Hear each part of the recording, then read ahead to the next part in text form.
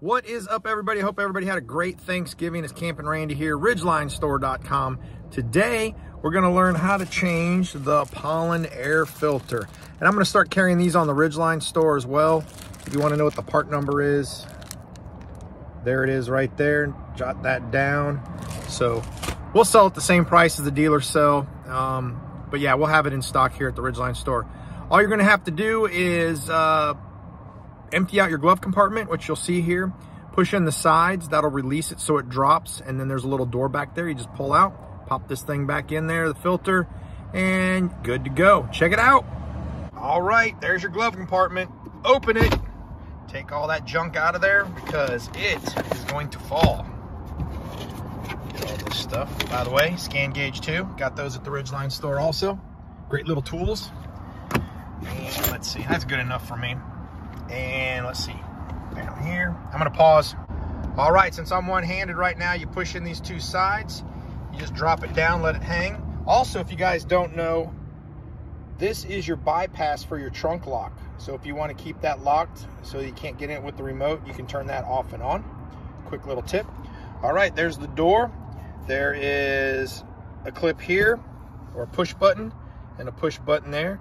Again, I'm one-handed here, so pause. All right, I pushed both of those in, and here it comes. It just slides right out, and look at that. My truck only has 20,000 miles on it, 2019, and look at that. So now I'm gonna take that out, replace it, and put it back in. All we're gonna do is just lift it out like that, throw it away. So there is only one way it'll go. The hard ridges will go on the right and the left, and check this out. This is what I love about Honda. A lot of their stuff is all made in the USA. So we're gonna pop that in there and slide it back in. Just make sure the filter goes on those ridges in the front and the back. I've turned this upside down to make sure.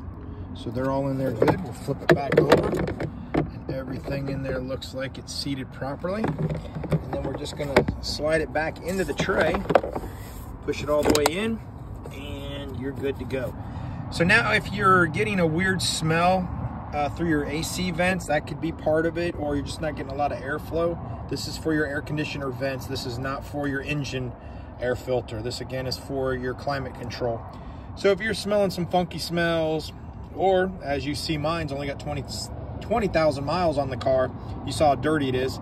You can get those changed out pretty quick. Back in there, I just want to show you guys how these flex on both sides, and then all you're going to do is close up that, and that's it. You are done. Okay, everybody, that is how you're going to replace your Pollen air filter in your Honda Ridgeline. If you have any questions or anything, put them down in the comments there. It's pretty self-explanatory, very easy, and there should be no reason for you to pay $80 or 120 bucks at the dealership to get that put in. You guys can do it yourself. All right, this is Campin' Randy, RidgelineStore.com. Thank you for watching.